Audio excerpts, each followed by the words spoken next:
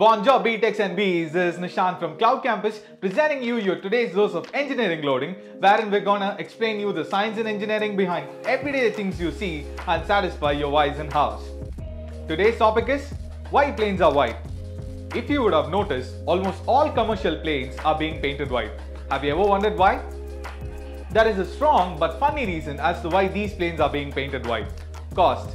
Do you know that one layer of paint for Boeing 737 adds up to 180 kgs and for the larger 747 it adds up to 500 kgs. So the spending will be more if they go for color paints. Especially with the aeroplanes going through maintenance every now and then, they decided to go with the cheaper one, white paint. Don't be quick to jump to conclusions, there is more too. It is easy to spot dents, cracks and oil spills in white paint. White paints don't fade easily, and as we all know, white color reflects sunlight better than any other color and helps keep the plane cooler.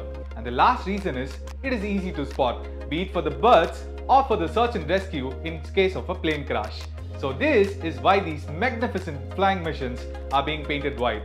So that's it for today's engineering loading from Cloudkampus. Thanks for watching our video. If you like the content, please do not forget to hit the like button and subscribe us for more videos. So until next time, this is Nishant signing off. Adios amigos.